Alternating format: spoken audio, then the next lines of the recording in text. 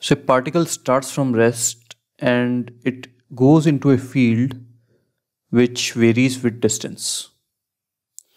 We need to find what is the distance covered until it comes to a standstill and the acceleration of the particle at that moment. So force is equal to ma is equal to qe. So a we can write v dv by dx and e is given as a function of x. So now by cross multiply and integrating the limits of velocity, so it starts at 0 and it ends at 0 and it starts from 0 and let's say the distance covered is x naught. So we find that x naught is either 0 or 2 e naught by a, which is the correct answer because at 0 also it was at rest and at distance x naught also it was at rest.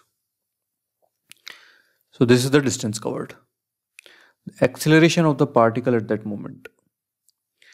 So acceleration is again qe by m and e is as a function of x we know. So we just put the value of x here and find the acceleration, which is our answer.